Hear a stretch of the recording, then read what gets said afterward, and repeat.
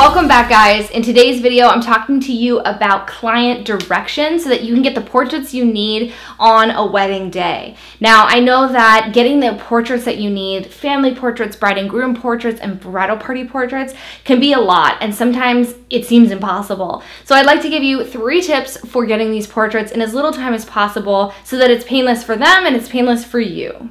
The first tip that I have for you in regards to directing your clients during portraits is to use their names whenever possible. This really helps keep people engaged and feel like they're really an active part of this process instead of just one of a huge group of people. So if you only know a few people's names, be sure to use those few people's names. It's okay if you don't know everyone's names, but try to know the main players' names. So your couple, your bride and groom, maybe the maid of honor, mother of the bride, those people really count. So be sure to ask for those names and that information a few weeks before the wedding so you can start to familiarize yourself with those names before the big day.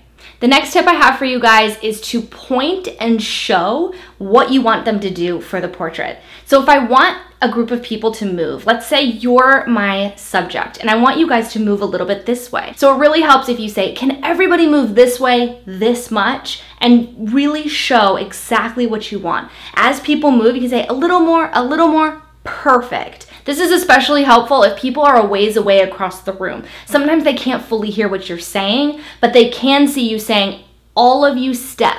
You know what I mean? It kind of helps communicate, especially if you're in a noisy environment.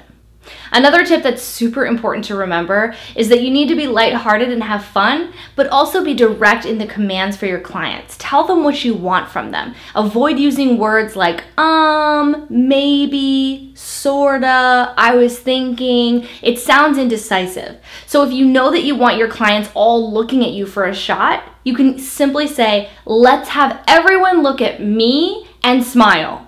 It sounds like you're requesting it, so you're not commanding them, but you're also being clear about what you want from them. I'm going to show you some of the photographs that I took during the film that you saw at the beginning of today's video. So you're going to see some of the things that I was able to capture during that wedding day.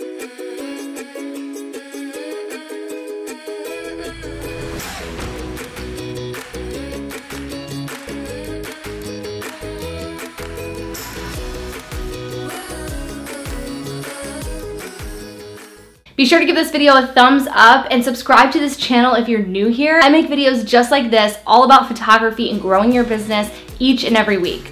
I'll see you guys next week. Bye, guys.